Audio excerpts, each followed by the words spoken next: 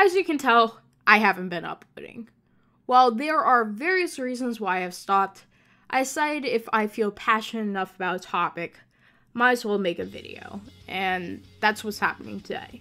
As you can tell by the title, we are going to be talking about HBO's Max most recent, and probably only currently animated series, VELMA.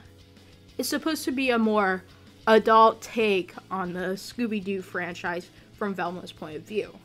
And since I'm making a video on it, you know it's going to be somewhat bad. Do you seriously think I make videos on things I actually enjoy? So, around May, it broke out that Mindy Kaling was going to be producing a more adult-oriented show featuring Velma as the main character. At the time, there were only a few screenshots circling around giving us a look at the series.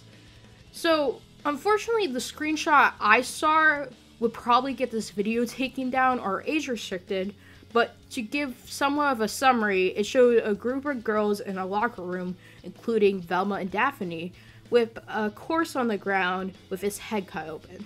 To be honest, it didn't give me a good feeling about this series. It had gore and also nudity.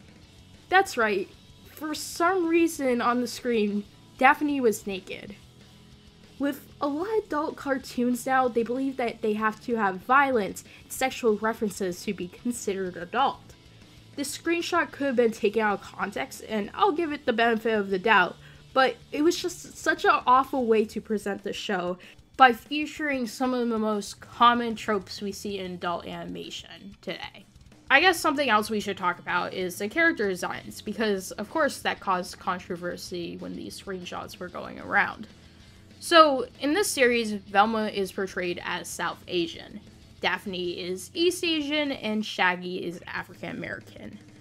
It is very common in media now when there are reboots of certain shows or movies that the characters' races change, and this could be for various different reasons.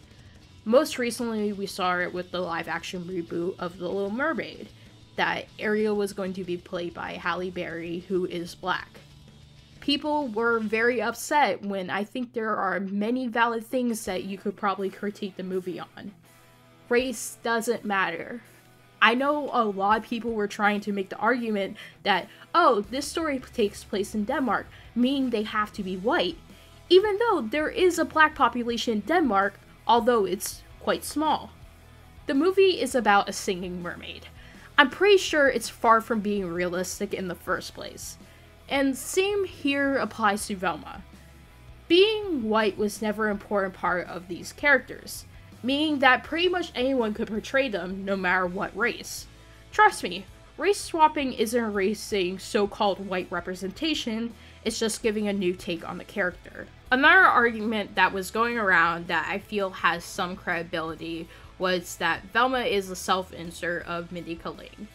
Both of them are South Asian, and while this could merely be a coincidence, I know a lot of shows, they tend to make the characters look like the voice actors. I really don't think it's actually a point towards Velma's design, more or less her personality, because I don't see an issue with her actually being South Asian just because her voice actor is. The next thing that came out about the series was the character bios. Daphne was going to be a popular mean girl who deals drugs. Fred was going to be the typical rich white guy with a tiny penis. Shaggy was going to be a simp that literally tries to sell his kidney so he can give Velma money. And Velma herself was going to be more self-aware, meaning overused fourth wall jokes. It was clever in Deadpool, but now it's just painfully overdone in a lot of these adult shows. What's the point of doing a show that changes everything and contradicts the original character's personality? Daphne was always portrayed as being super sweet and a very supportive person of Velma, but maybe a little bit lightheaded here and there. Fred has also been portrayed as a good person with his obsession with making traps. Shaggy was a stoner-like dude who had zero self-awareness, but still held some of his dignity. I'm sure if you're watching this video, you're somewhat aware of the Scooby-Doo movies and shows. One of the most highly regarded shows that pretty much did what Velma could be was Mystery Incorporated. Yes, this show was made for kids, but it also had a developed story with plot points, as well as darker elements that were never pushed down your throat. This series also had some of the best portrayal of these characters seen to date. I've been a huge fan of the franchise since I was a kid. I mean, I even had a Great Dane. But I have to admit that the characters were always a little bit dense, especially in the earlier shows. It was refreshing to see a slightly different take on them, but still paying homage to their original traits. And that just brings me to the point, why is this a Scooby-Doo related show in the first place? Besides the names and the appearances, this could be any other adult-oriented show. I honestly think this was the only way they were probably able to market this story. Maybe it was established to be something else, and they grabbed a easy-to-attain IP, and they just ran with it. Maybe it would have made more sense if these characters weren't related to Scooby-Doo, and their personalities and goals actually made sense for the characters. One of the things that was revealed about the story is that it takes place when these characters are teenagers. I do not understand the weird obsession that media has with high school, especially with adult-oriented shows.